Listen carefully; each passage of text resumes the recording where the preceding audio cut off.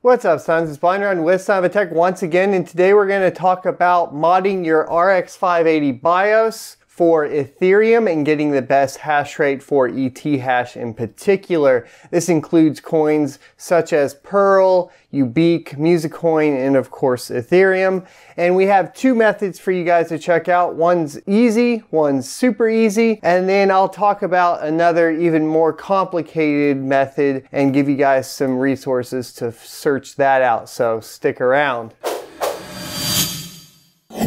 Welcome back. Without further ado, we're just gonna hop right on over to the system. So if you guys want to get the best hash rate and not flash your BIOS and you're running the XFX RX 580, any of the models pretty much, they do have a BIOS switch on them next to the power adapter. And if you head on over and flip that, it will take you from the 22 mega hash that you saw earlier in this series to about 26. I'll show you guys right here. We have it currently enabled. And so if we scroll down, I'll just run this on Pearl real quick and we'll show you guys the 26 mega hash and how that works. It's as simple as flipping a button. This is the super easy method here. Alrighty, so as you guys can see, we have 26.452 mega hash a second. Now, if we want to improve this even more, we can modify the BIOS with a BIOS modification that I've already gotten for you guys, and we'll talk about that now. But first, we're going to need a couple things. We're going to need Tech Power-Up's ATI flash,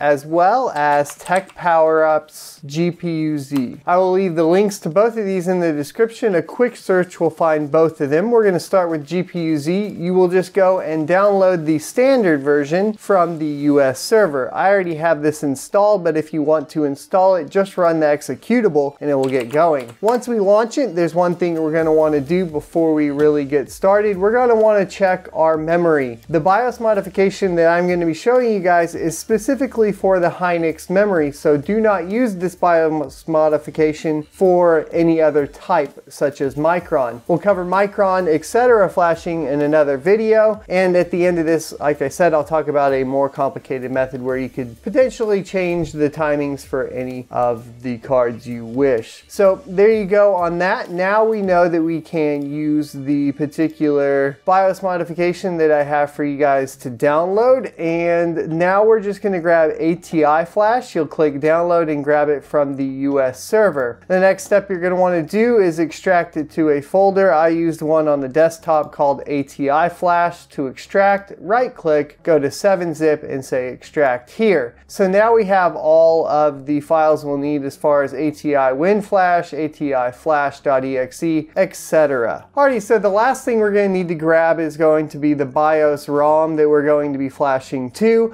I've placed it on the Son of a Tech website, and if you click it in the description below, it'll immediately download the file to your browser, and you'll just want to show in folder and then copy this and paste it into your ATI flash directory. Right click, 7-zip and extract here. I will say yes to all just because we already have it here. Now I did rename it to be more clear. This is the RX 580 for XFX Hynix 29 mega hash. Keep in mind that if you're looking at any other ROMs on the internet, or if you have a Sapphire card, there are some available. You're just going to have to do a little bit of digging. If you do try to flash, for example, an XFX BIOS onto a Sapphire BIOS, it will work, but you're going to have to use some command prompts with ATI flash to unlock the ROMs and kind of get everything sorted. You'll get a mismatch ID error otherwise. But for us, this is all we're going to need to do if you're following along with this exact GPU. So the next thing we want to do is back up our current BIOS by opening GPUZ, and you'll see a little button that if you highlight over it will say Save BIOS. We want to export this BIOS so that if something goes wrong, we have something to revert back to. So we're just going to save the file and hop into our desktop and the ATI flash, and I am just going to call it the stock XFX RX 582 because this would be on this ROM On the top here is my stock one from the stock profile, and this one will be my second one. So this will, I'll just denote it with a 2 so I know this is the stock one for this particular ROM. So now that we have that all sorted, we can get to flashing. The best way to do this is actually not by using the ATI WinFlash, but by using a command prompt. So we're going to search for command prompt and run it as administrator. The next thing we're going to need to do is head on over and change directory to the directory we have unzipped ATI flash to. We can do that with a simple change directory command, which is cd, and then we can copy from the Windows Explorer window the directory and paste it into command prompt with a right click and press enter. Now we can run a directory command just to verify we are in the right folder, and you can see here that we have the ATI flash.exe that we are looking for. This is the directory you're looking for. Alrighty, so for a quick reference, I've put these commands, or the ATI flash commands, in a notepad for you to see, and they will also be in the description below. Alright, so before I do this, I will make a disclaimer. I'm not responsible for anything that may or may not happen to your GPU at this point in the video. Be sure to make sure that you are ready to switch back between your BIOSes so you can go ahead and flash back if you need to. If you have a GPU with only a single ROM on it and no BIOS switch, make sure that you have a secondary GPU to boot into Windows to be able to flash the one that was incorrect. And we'll go over how to do that, basically a BIOS recovery video in another video. Alrighty, so now we're ready to run the commands. We're going to first run ATI flash unlock ROM. So you can just copy it from the description and paste it into your command prompt with a right click and press enter. At this point, you should get a notification that says ROM unlock. And now we are finally ready to flash the BIOS. So basically, you're going to run this command and then replace the name with the .rom with whatever the name of the ROM is. Some people like to rename them BIOS.rom just to make it easy, etc. But for us, for now, we're going to copy this command and once again right-click in our command prompt and press enter. At this point, the BIOS will begin to flash itself. So once complete, you will get a prompt that says restart system to complete vBIOS update. The quickest way in command prompt is just to run a shutdown/r command and we will reboot.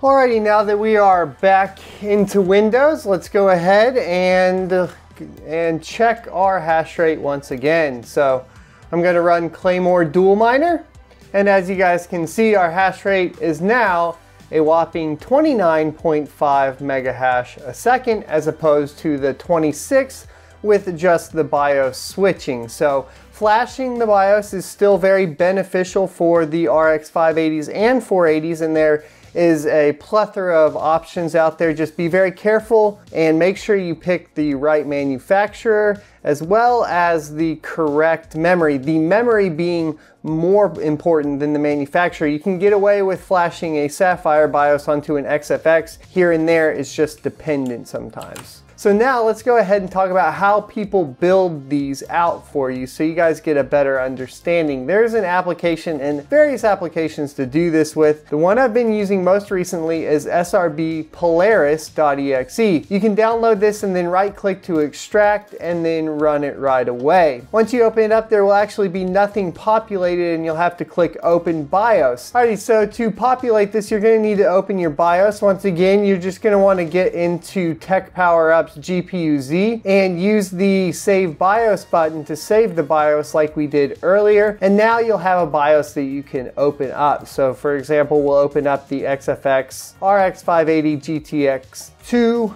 and now we can go through memory timings and we can go through frequencies, voltages, power tune, fan, other. If somebody is asking you, for example, if you are on a 1500 timing, you can come in here and find all of that out. You can go into your strap editor and pull in one of the straps, for example, and analyze it, and then you can modify it with all of these settings. I will leave some links in the description below on on what exactly you're looking for. I don't want to go into it in detail in this video. Maybe in a later video, if it's something you're interested in, let me know in the comment section below. For now, I'm going to refer you over to another great mining YouTuber, Buried One. So he already has a video on all of this, and that will help you also with other memory manufacturers, etc. So there you go, guys. There's the quick and dirty for how to take your XFX RX 580 from 22 mega hash to 29 mega hash without even doing any overclocking.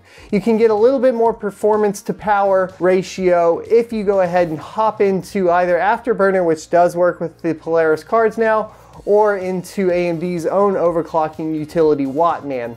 And in there, what you're going to want to do is keep turning down the power until the card stops working. And then you're going to want to keep testing to make sure it stays on for an extended period of time. I recommend everybody do this in a separate kind of environment than just copying and pasting somebody else's settings. And I also recommend that if you're having some issues with the particular BIOS that you've downloaded from me and you're getting some crashes, to go ahead and look into modifying those timings for your card in particular. This is just the nature of the game. If you want the best performance, you're going to have to put in more work. And that's kind of the moral of the story at this point. I will go over overclocking and kind of what you're looking for when overclocking it. And once again, I want to clarify that this modification is only for ET hash, the Dagger hash. It's not for anything like Monero, etc. And that actually has some separate BIOS modifications that you should be making, etc. And we'll go over those in a later video. Don't forget to like, comment, and subscribe, and I will see you next Tuesday.